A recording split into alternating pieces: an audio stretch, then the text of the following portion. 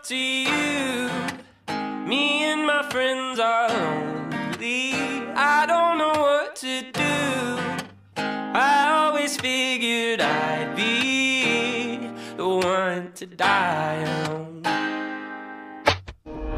I cold, smothered in smoke, dehydrate my soul, and I know things that you don't.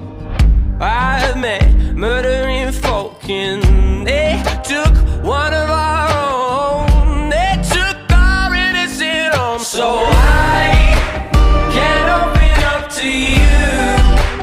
Me and my friends are lonely. I don't know what to do.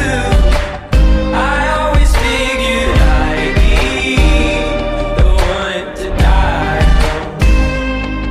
alone. So is there any lesson in confessing that you posted up like Jesus on the corner selling baggies full of blessing? Is it stressing all the things that you have morally accepted? Is it vexing wearing clothes that you have bled in? Picture perfect victim overwhelmed and so sadistic. I was looking for a purpose, with a chance you had some witch on the street. When I forgot the city breeze, when I do not, if I leave it does not stop here, no. So is there any treason in the tricky little price I paid? Or is there any treason